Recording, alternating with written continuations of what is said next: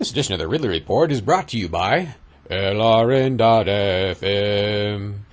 Feds don't want you to hear them. You know, it is a safe province in which you are living. Perhaps the Principality of New Hampshire. When the headliner topping your state's largest lapdog paper reads as follows. Quote, Auburn man is accused of allowing unauthorized state inspections at dairy auto shop, unquote. So it reads, and so it was placed on unionleader.com today, June 3rd, 2019. Perhaps we should call our migratory endeavor to bring liberty and libertarians to New Hampshire the Tranquil State Project instead of the Free State Project.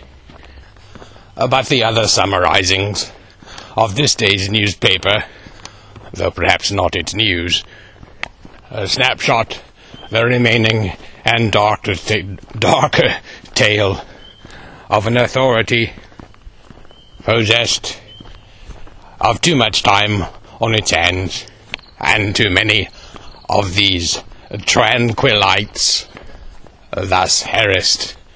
Quote, NH physician assistant gets 4 years in federal prison for fentanyl kickback scheme, unquote.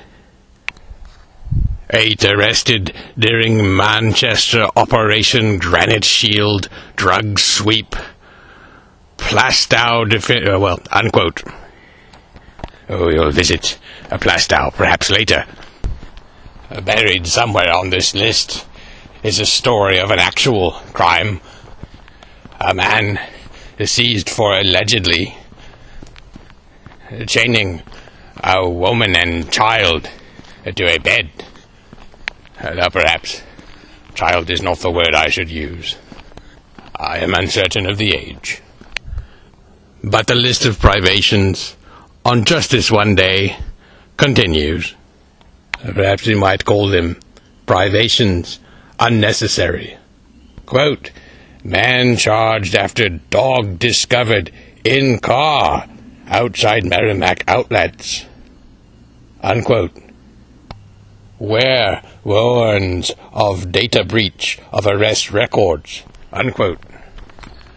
Perhaps a dog may be a victim even in such a cool summer as this, not even yet begun. Perhaps towns feel it is all right for them to force citizens and non-citizens into their systems and records, only to mislay the latter into the hands, perhaps, of hackers.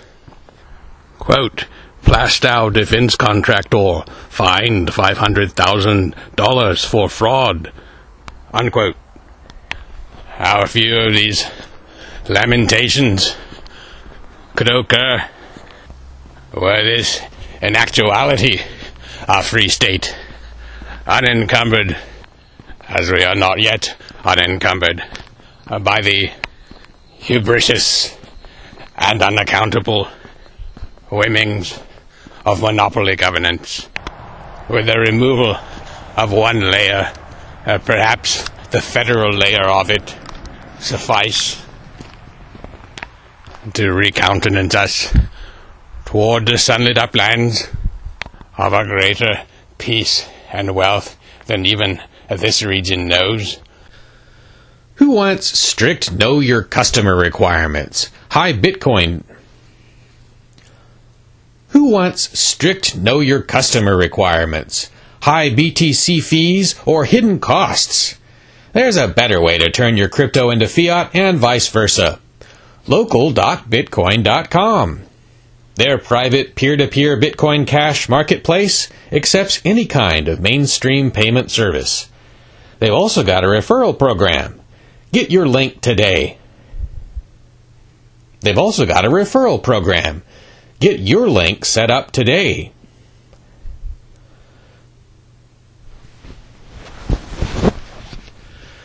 Whether cashing out crypto or buying a lot, local.bitcoin.com is your spot. Whether cashing out crypto or buying a lot, local.bitcoin.com is your spot. Whether cashing out a crypto or buying a lot, local.bitcoin.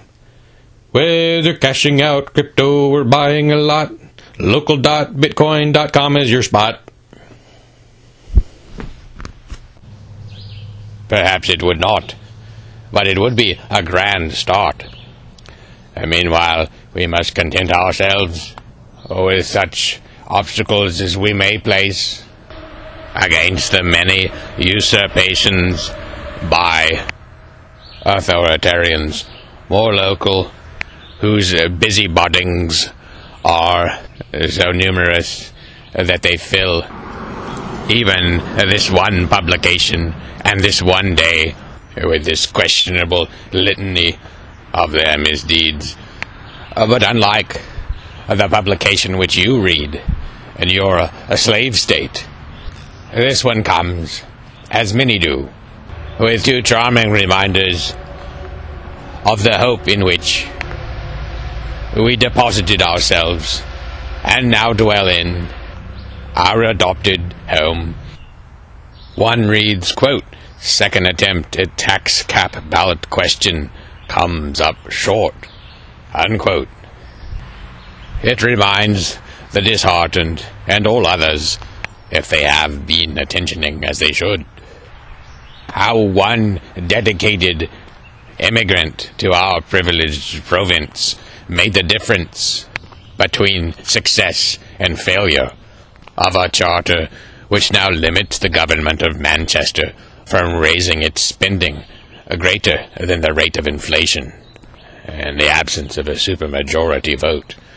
Her fixation of this change has remained in place now for 12 years, loved by the people, lamented by the authoritarians who would rule without Tammy Simmons.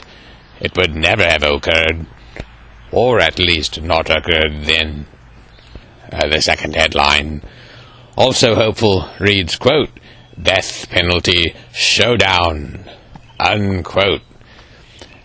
And the best part is that the showdown has just ended, and New Hampshire no longer has a death penalty.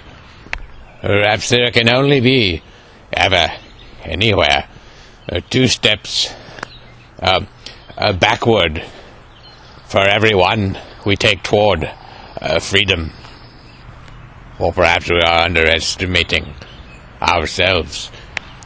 But as even this one page of this one day evidences to those who are looking, the struggle for limited governance in New Hampshire is not without its luminous moments and its political combatings, not without victories. No, can't do that. Federal agents on the streets of Keene, New Hampshire. They're investigating reports of an unlicensed radio station said to be broadcasting LRN.FM. So why all the fuss? What is LRN.FM? Well, it's probably not something these agents want you to listen to. It's a 24-hour news talk broadcast, all pro-liberty. A true authoritarian-free zone. Tune in at LRN.FM to listen or broadcast their signal. LRN.FM. Feds don't want you to hear them.